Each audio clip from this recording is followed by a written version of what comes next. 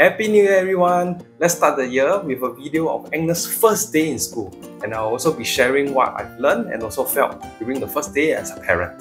We are getting ready for school, going a bit earlier to see what breakfast is like and for her to ease into the new environment.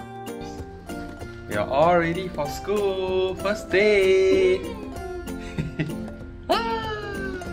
We arrived at the childcare. It was systematic, just guiding us to our classroom, meeting our form teachers for the first time, and they guided us to the eating area where we had our breakfast. But Agnes didn't want to eat any because we gave her milk and bread as part of our morning routine. And that's fine. Remember to give your child some time to adapt. So I had to finish her share of food, and it tasted exactly like what I had when I was young in kindergarten. On the sweeter side, and definitely appetizing. Shortly after, it was playtime, and wow, look at Agnes negotiating this obstacle so well. It's her first time trying this, and she also loves the back of this ride. She was there for half the time. So at this point as a parent, I was looking out to see if the environment was safe, whether the equipments are clean, whether there are anything that are spoiled or worn out, and to see how she will interact in this new environment. And thankfully, she's doing so well. After playtime, it was lunch, and teachers guided us back to the eating area. However, Agnes started to wander around, and as parents, we can help to set boundaries by teaching our children not to enter other people's classroom or any area without permission. No, don't go into people's class, Agnes. They were served porridge and watermelon after, and at this point I managed to ask a few questions like whether it was common to use a bib, and the answer is no, because they will be changing out to another set of clothes for nap time and also to train their independence to eat cleanly. As you ask more questions, you will understand the rationale, and you're also helping other parents out, because I do see other parents listening earnestly to the questions and answers. So help everyone out by asking. Also, something happened during the meal. When I left for the toilet, the teachers helped to feed Agnes, and she spat out the fish. So when I returned, the teachers asked if Agnes disliked eating fish, which I clarified that maybe she needed the fish in a smaller portion, or sometimes she needs the fish alone without the porridge, or sometimes it just needs to be hidden in the porridge.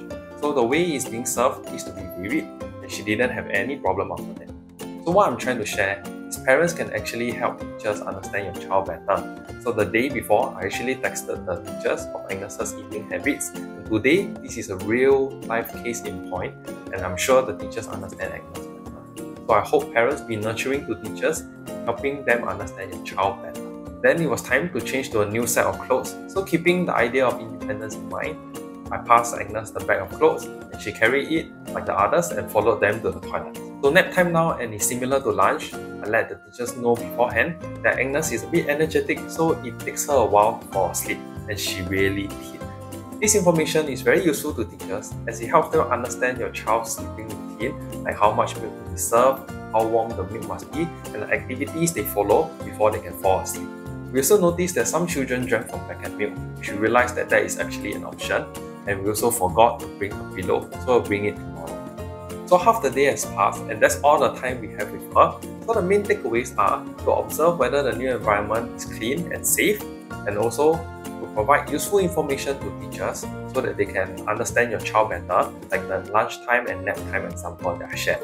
And why this is important, because it helps teachers cater to your child better, which in turn reduces stress in your child, and this helps your child familiarize with the teachers and the environment better and quicker, and you can leave the school knowing that your child is well taken care of. So I hope you enjoyed this video of Agnes's first day and also find the things that I shared useful. It's never too late to share more information with your teachers, so be more open and proactive, and this will go a long way in the parent-teacher partnership. Cheers!